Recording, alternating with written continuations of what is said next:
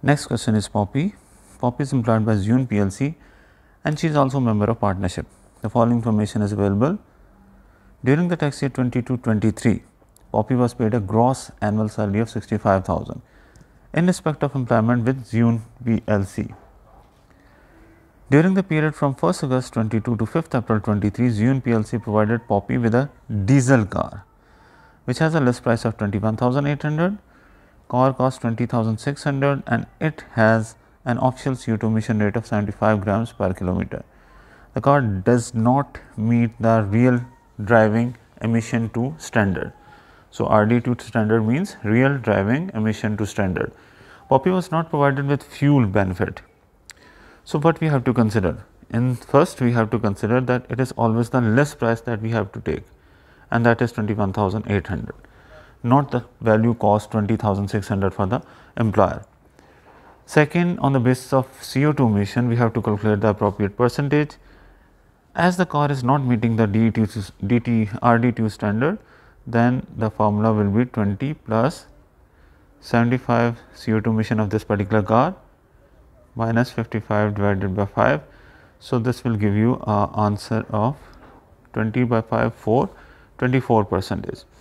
So, you have to take 21,800 24 percentage, and this is for the period of 8 months. Why 8 months? Because car is provided for the 8 months period.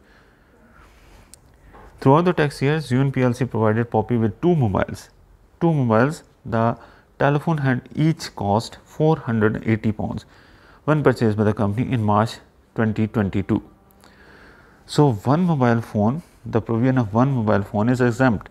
But if the company is providing two mobile phone, then in case of second mobile phone, it is the 20% of phone cost that should be recorded as a taxable income, taxable benefit of employee. All of the taxable benefit provided by Zune are payrolled. Partnership. Poppy has been in partnership with Rose and Teasel since 6th April 2014. But Teasel resigned as a partner on 6th July 22. The partner have always shared profit equally. What does it mean? The Teasel partner retired during this tax year. This tax year, remember, start on 6th April 22 and ends on 5th April 23. The partner is retiring on 6th July 22. So, this is the period April, May, June. This is a 3 months period when there are 3 partners in a partnership. So, the profit of first 3 months will be shared in 1/3 ratio each. And after the retirement of Teasel, the remaining partners are 2, means Rose and Poppy.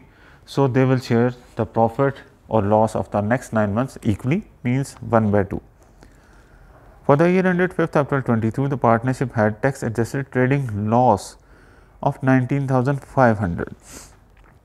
The figure is before taking account of capital loss, means as a result of capital loss, this loss can be aggregated. Next, the only item of plant and machinery owned by partnership is car with CO2 emission of 90 grams per kilometer. The car was used by Poppy and 70% of the mileage was for private journey.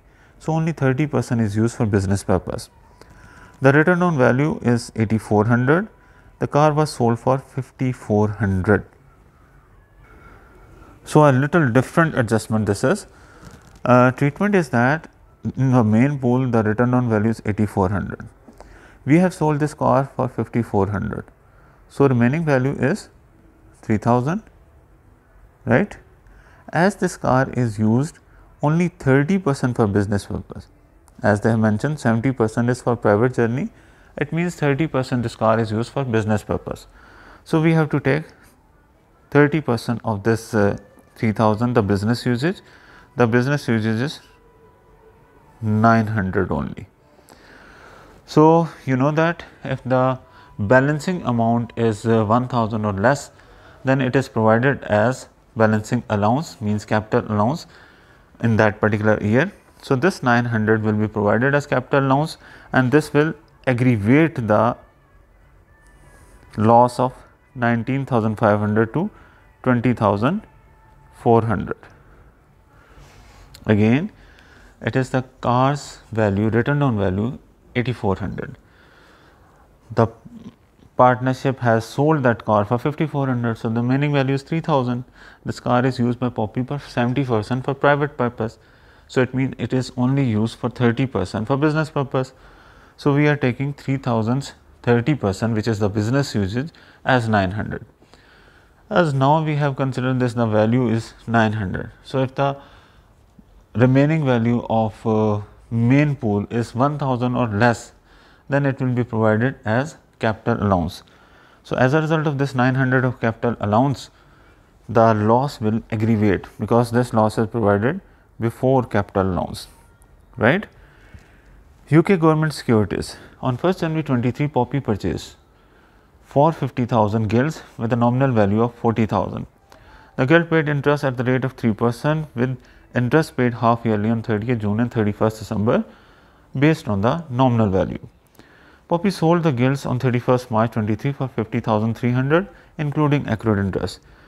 So, here we have to consider the income. The face value is 40,000 and we have to record interest for 3%, and the holding period in this current year is from 1st January 23 to 5th April 24, that is a period of 3 months.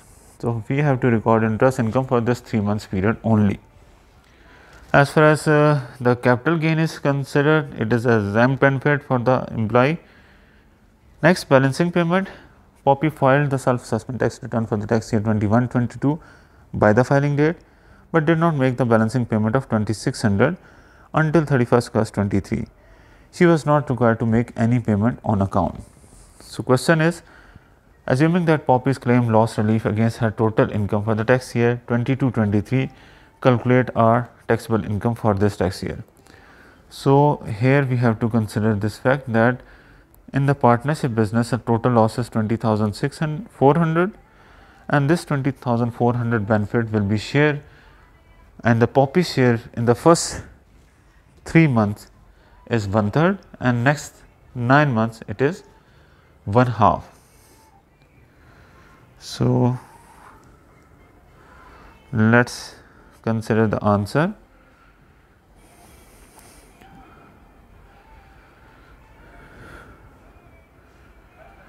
So, first this is employment income, this is given as 65,000 salary recorded. Then the car has 21,800 of list price, the percentage, appropriate percentage is 24 and the period from 1st August to 5th April 8 months. So, 8 month benefit is recorded. For mobile phone, it was provided throughout the year. So, 480 of 20% of 480 is recorded as taxable benefit. As far as saving income is concerned, this is the face value of investment. Remember, face value of investment at the rate of 3% for the 3 months because the investment is made on 1st January 23. Loss relief. For loss relief, they have made some calculation. The total loss is 20,400 and loss of first 3 months period is share as and the share of Poppy is 1/3 of that. 20,400 total loss for the whole year. 3/12 first 3 months share of loss multiplied by 1/3 means this first 3 months of loss is shared between 3 partners. So, it is 1/3 of this 1,700. In case of Teasel retire on 6th July, then from 6th July to 5th April, this is a period of 9 months and 9 months period loss is 20,400 multiplied by 9/12 and it will be shared half by Rose and Poppy. So, that is how this is 9,350. So, 9,350 loss and that will consider the personal loans and the taxable income is 46,964. Because Poppy's benefit are payroll, the related income tax liability will have been calculated under pay as you earn along with the tax on the salary. Payroll benefit do not have to be reported to HMRC on form P11D because they are payroll. Interest will be charged for the period from 31st January to 31st August if you are calculating. this is the late payment interest that is to be charged from Poppy, because she has to pay the tax on 31st January and she is paying on 31st August. So, this will be 2600. Rate of interest is 3.25% for the period of 7 months. Two penalties of 130 will be imposed on the balancing payment, one when it is 1 month late and the other when it is 6 months late. For the tax administration rule, you can consult the tax administration topic lecture on this channel. So, this is about the second question, Poppy.